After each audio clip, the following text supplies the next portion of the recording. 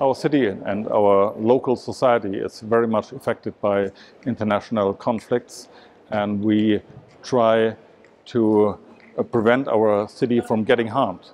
I think we have really two important events. The one was 2001, and the second one was now 2015. Both are very much related to the question, are our values the way we want to live together? Are they a threat by the Islamic Movement, I would say, and by radicalisation? And that's why we created a common declaration of living together in diversity. And we also formed an alliance.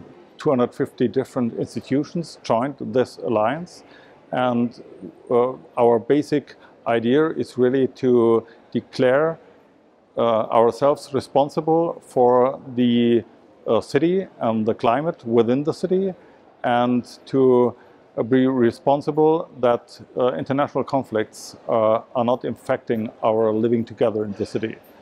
Mannheim is a city which was founded by a duke with the invitation of all honest people from all countries to build up the city.